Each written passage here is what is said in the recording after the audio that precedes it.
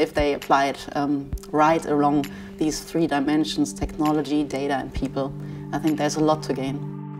I think that the insurance industry is still at the very beginning of using artificial intelligence. The use cases we have seen so far are typically smaller applications, but I do believe that there is quite some potential in artificial intelligence. It's basically pretty, let's say, nicely, but a little bit obsolete in terms of the services that they are providing to customers. They haven't changed.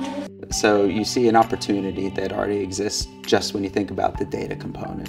And then when you think about a lot of manual tasks that exist for a lot of companies within the insurance space, then that really blends itself, those two things, to really have an idea of how can we make an impact and how can we leverage AI to be able to create a better experience, cut down on costs. Decision making, prediction, classification, all that into the business process, and that's where the whole power then unfolds.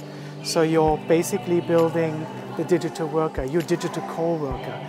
On all different kind of fronts, starting from process efficiency, from cost reduction, all the way up to revenue increase, improved employment, if they apply it right along these three dimensions: technology, data, and people. I think there's a lot to gain.